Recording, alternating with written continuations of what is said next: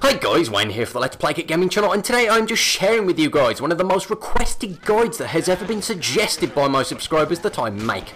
The reason it has taken me this long to make this guide is quite simple. That is because I didn't know how to answer the question. This guide will show you how to get the rarest character model in State of Decay. This isn't the shark hoodie, this isn't the cowboy, this is the elusive blue hoodie girl called Sue Rose. As it turns out, Sue Rose is actually a unique character model. She always has the same name and she always has the same character model and skills and traits. So here is how to recruit the blue hoodie girl, Sue Rose herself. Sadly, recruiting Sue Rose isn't exactly as easy as I would have liked it to be. In fact, for me, it was completely random. As you will see in this video, I recruited her in a regular Stranger in Trouble mission that Lily pinged. This event happens in episode 22 of my State of Decay Title Update 3 walkthrough series, so you guys who are enjoying that series will get to see my actual reaction when I find her for the first time. This was the first time I'd ever seen this character model at all, so as you guys can expect, I was pretty much insane. Of course, there are some important factors to her recruitment that I will share with you guys now if you're looking to recruit her too. Firstly, time is obviously a factor. I was 22 episodes into my walkthrough series at roughly 25 minutes per episode. This means that this is around 550 minutes of game time. The second factor is the fact that in every episode I was requesting new survivors over the radio and recruiting them. The third factor is that I was also killing off as many character models as possible to keep my camp small. So these three factors obviously interlink.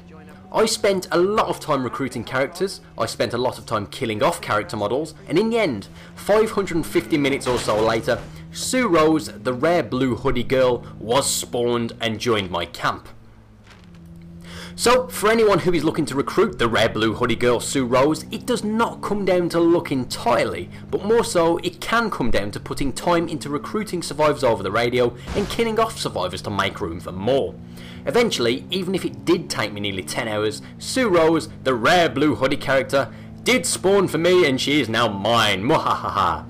Hopefully she does spawn much faster for you guys than she did for me, but for what it's worth, this character is so rare that this is actually the first time I've ever actually seen her in the game. The footage that you guys are seeing is the actual footage that I recorded for my walkthrough series. This is the actual footage, the first time I ever saw this character, so yes. That's how rare this character is, and you guys know roughly how many hours I've put into this damn game. That's a lot of hours, because in September, it's nearly September, I am still very much as addicted to State of Decay as I was when I first played the game on release. So yes guys, you can understand how rare this character is. So, that's all there is to it folks, and I hope you find this guide helpful. Don't forget to subscribe to my channel for more State of Decay guides and content and walkthroughs and stuff.